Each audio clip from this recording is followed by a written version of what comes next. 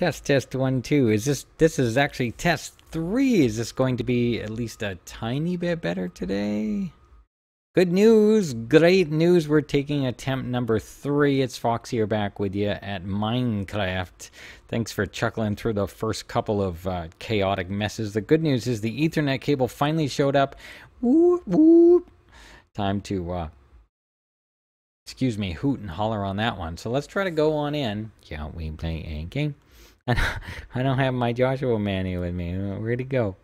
I know you guys like to hear the original cut there that I usually use. I was trying to do a quick fill-in.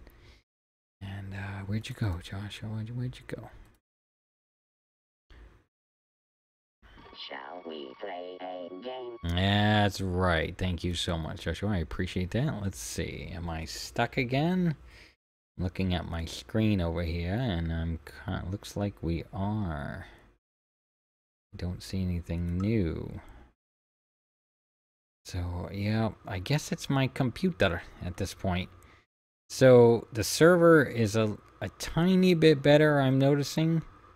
But it looks like the video is just as frozen. So, that was attempt 3, unfortunately, of me trying to get into Minecraft today. So, once again, it's a let's try to play Minecraft. And it looks like, once again, test number 3 has failed us, unfortunately, and it's due to not a fast enough computer to handle what we want to do here. So, once again, it looks like Fox is signing off from Minecraft. Thanks for the short and brief little hello, and I thought that maybe it seemed like we were getting a little bit better server speeds, and sure enough, the server is running smoother now. We finally got off of Wi-Fi, thank goodness, and we're Ethernet connected, which is much smoother, much cleaner, but unfortunately, I had a feeling it was not going to make a huge difference